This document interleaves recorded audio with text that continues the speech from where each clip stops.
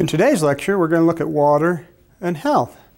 We're going to look at 3 case studies that help us understand the historical context of how we first learned about the importance of water as it relates to health. One of those in the mid-1800s in London. Second, we'll look at Chicago in the late 1800s.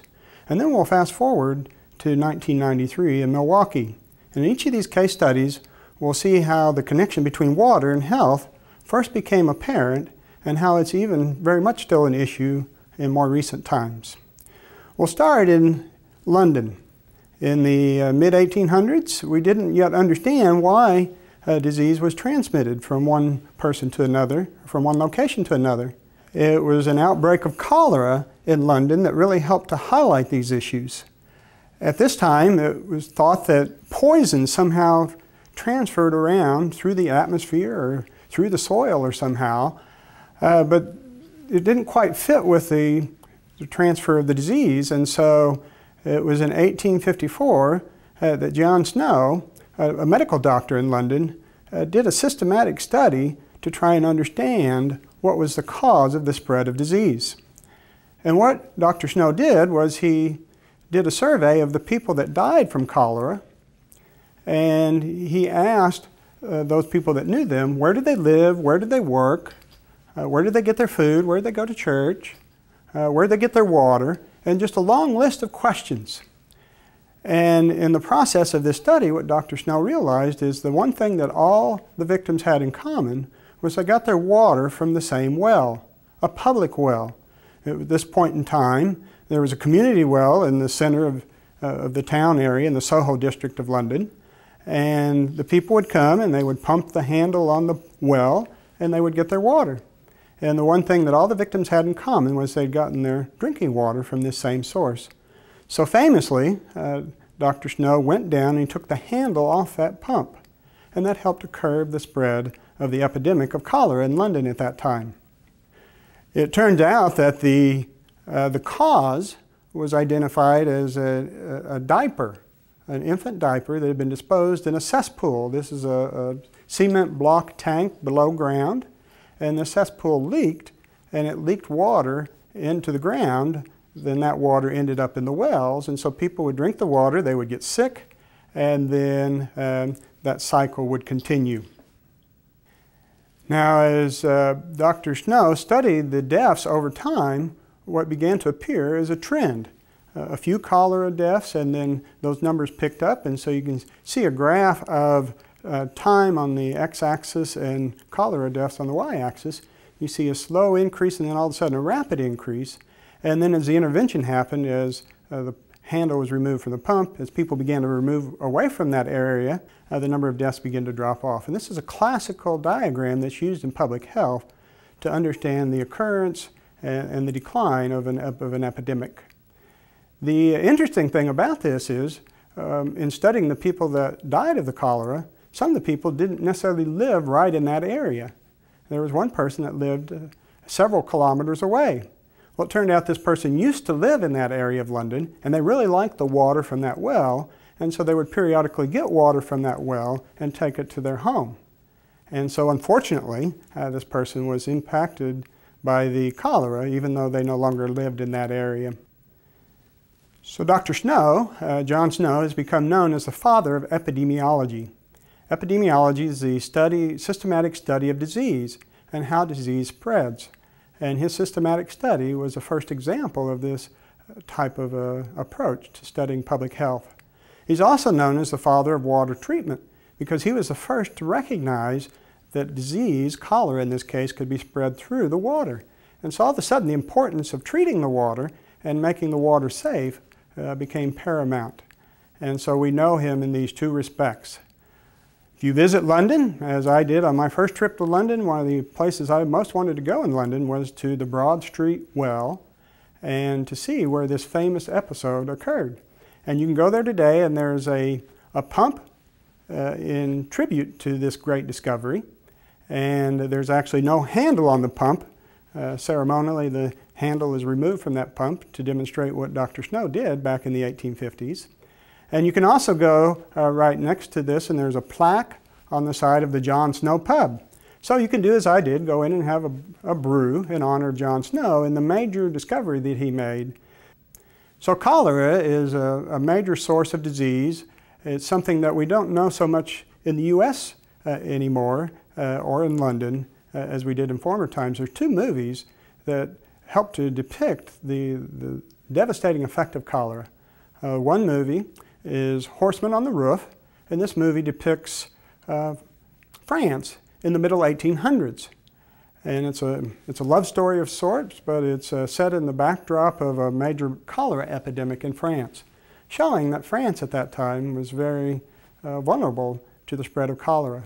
And the second movie, The Painted Veil, depicts China in the 1900s, and again shows the devastating effects of cholera, and also shows in that movie the realization that the cholera was being spread through the water. So these are two popular movies that you could watch to see a depiction of cholera in former times. But let's move forward now to Chicago in the late 1800s. Chicago on Lake Michigan was impacted not by cholera in this case, but by typhoid fever. The people got their drinking water from Lake Michigan, but as it turned out, their waste also would flow into Lake Michigan. And so as the people would get sick, and that would go into Lake Michigan, that waste, and then people would bring their water from the lake, and they would, the cycle would continue. And so we see again a graph of typhoid deaths, deaths due to typhoid fever versus time in Chicago. And we see these numbers were very high in the late 1800s. Interestingly, there were several things the city of Chicago did to try and help respond to the situation. One thing they did was they moved the water intake 2 miles out into Lake Michigan. So rather than getting the drinking water right from the shores of Lake Michigan, where the waste was going into, they were now getting the water from 2 miles out away from the shore, and that helped to reduce the number of deaths due to typhoid fever. They also reversed the flow of the sewage canal. They actually raised the city of Chicago so that the canal would flow in the opposite direction, and that also reduced the number of deaths due to typhoid fever. There were incidents, though, that caused an increase in the number of deaths due to typhoid fever. A famous example is the Great Chicago Fire. You may remember the story of Miss O'Leary's cow knocked over the lantern, and the Great Chicago Fire happened. And as the firefighters were trying to put out these fires, all the water they were putting on the buildings washed waste into Lake Michigan, and so there was an increase in the number of deaths due to typhoid fever. So this was an example of something that actually caused an increase in the number of deaths. In Chicago, one of the few buildings that survived that Great Chicago Fire is the water tower, the Chicago Water Tower. And so if you're there, you can, as I did, go to visit this landmark, and you can see one of the only buildings that survived the Great Chicago Fire. So it really shows the resilience of the city of Chicago to be able to come back after that devastating fire. But it also points to the importance that safe water had to the health and the vitality and the growth of the city of Chicago. And it's now a historic landmark as well as an icon for the city of Chicago. So now we've looked at cholera in London in the mid-1800s. We've looked at typhoid fever in Chicago in the late 1800s. Now let's fast forward to Milwaukee in 1993. So we learned about the spread of disease, cholera, typhoid fever, and had implemented water treatment, and that had a great improvement in health and great reductions in the number of deaths. But now we find ourselves in 1993 in Milwaukee. And Milwaukee, 600,000 people in Milwaukee at this time, again on Lake Michigan as Chicago. And there was an outbreak of cryptosporidium, yet another pathogen that causes a disease and deaths. And there were 400,000 people in 1993 that reported getting sick from this outbreak. And there were on the order of 50 to 70 people that died. And many, many thousands of people hospitalized. This was a time before we really understood cryptosporidium. It was a more recent pathogen of concern. And it was a time when we learned several things happened all at the same time to lead to these deaths. There was record rainfall in the lake was turbid, was murky because of all this runoff and all this erosion. And so that happened. And then the water treatment plant had just changed the chemical that they were using to treat the water. Up to this time, chlorine was the most common way of disinfecting the water, making it safe to drink. But since this time, we've realized that chlorine is not as effective with cryptosporidium as it is with cholera and typhoid fever. And so this has led to ozone and UV light as other ways of disinfecting the water. But here we see, in more recent times, the outbreak of disease, and we see that it only takes a couple things going wrong all at the same time. And we see this when there's a natural catastrophe, a tornado or a flood, and the system is compromised. All of a sudden the water is unsafe. And so we find ourselves back in the 1800s, if you will, in those times. Or we find ourselves in the same situation as people in developing countries today, where you still have 2 million deaths a year, mainly children dying because of these waterborne diseases. So we find that we've seen through these 3 case studies, London, the mid-1800s, Chicago, the late 1800s, Milwaukee, 1993, the importance of water and health, and the importance of preventing wastewater sanitation from harming our water supply and causing the spread of disease. And this is one of the most important things we do. The British Medical Society did a study to evaluate what medical advance has saved more lives than any other medical advance in the last 150 years. And the thing that came out number 1 in that study was water and sanitation, critical to public health that we know today. And just one final comment. One of my hobbies is reading Abraham Lincoln biographies.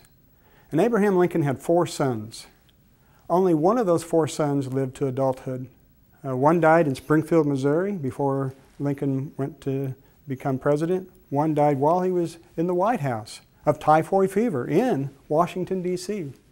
And then one died actually after Lincoln was assassinated of tuberculosis. Only one of his 4 sons lived to adulthood. You see, you could say that we were a developing country, the United States, at this time period. But we've had the good fortune of medical advances, and we have the resources, the economy to support good public health. And that makes us think of those people in developing countries who are less fortunate, and we need to help them to come to where we are today. So hopefully you have a better understanding through this lecture of the importance, the critical importance of water and health, and the role that it plays in the health that we enjoy today.